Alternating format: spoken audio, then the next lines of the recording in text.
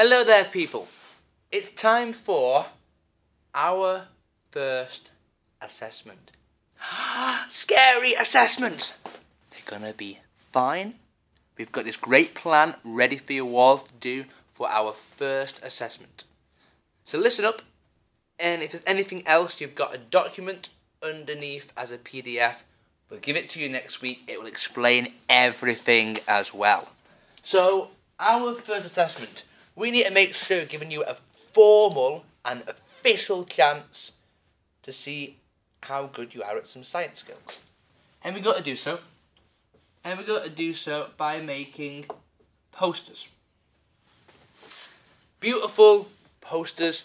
You'll get one piece of A3, quite big paper, between two of you in the class.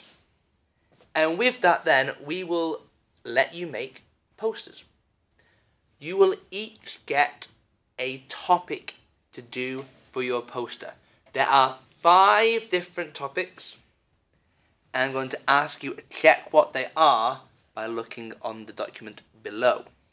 We will give you one topic, and you have to make a poster. Now remember, it is a science poster. This means you need information in it. This means you need to tell me what is so important about things. So, what we've got to do is in week 39, not for every lesson, but we will make sure we'll have some times to use computers. And by using computers will help you to do some research so you can find out different things about the topics you've got. Although, remember that these topics we've done in class, so you'll do just fine. So we have that there, week 39. And we go, of course, then go on. And we're going to make the poster. It should be beautiful. I want these on the wall. I want these to go through things and step by steps. I'll give you some tips and I'll show you some good science posters in class, so you get an idea what I'm looking for too. If you're not sure, have a Google now and type in science poster. You'll get some great ideas.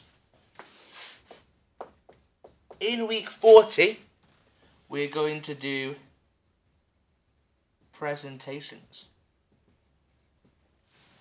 But I am not going to ask you to stand there and present your poster to the entire class. It's not fun for us to listen to everybody do it, and not fun for you guys as well. So instead, I'm going to do it a bit different. We're going to do it so half the class will walk around the room and listen to different groups on different topics, and the other half will sit and present. So maybe 2 or 3 minutes with each person in the class, and then swap over. And I will listen to you all the time and go to different groups, and I will see as well. So we'll all see, but we won't have to do everybody listening at once.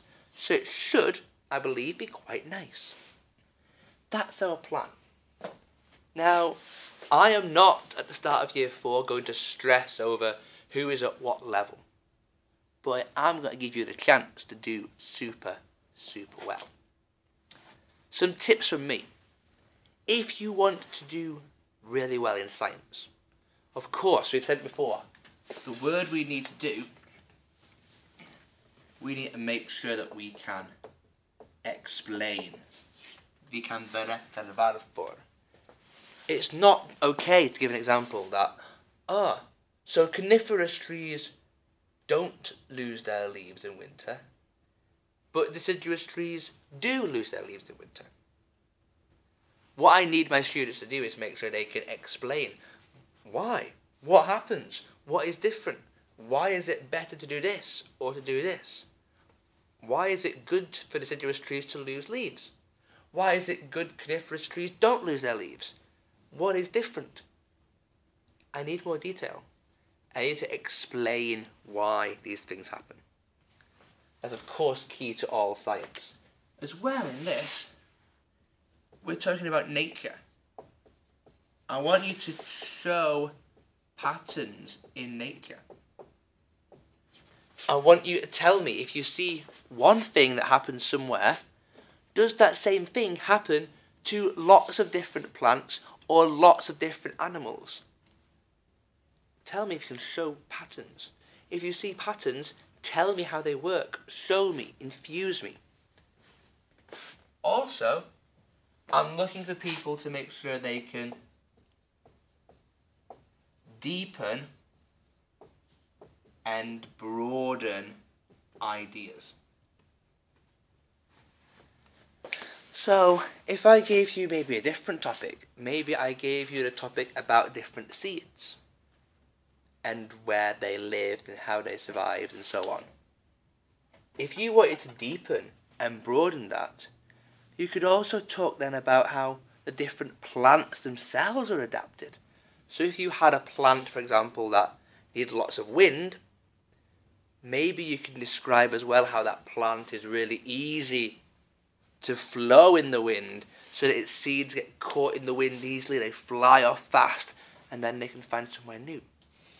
You deepen it to a new related topic. I like that. The grading criteria, like that. Give me that. And also, whenever you can, it's vital to bring in a little something about the environment, milieu.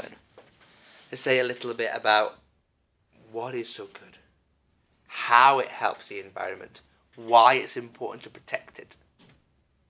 I'm looking for your understanding there as well. We don't study the Swedish forest because it's cool. We study it because it's important. It's vital for life, not just for us, but for many different creatures. I want to make sure you can understand that and show me that in your posters and in your explanations when you present them. Have a read. Fill in the Google Docs. We'll come into class, I'll do it one more time with you, and then off you go. Take care.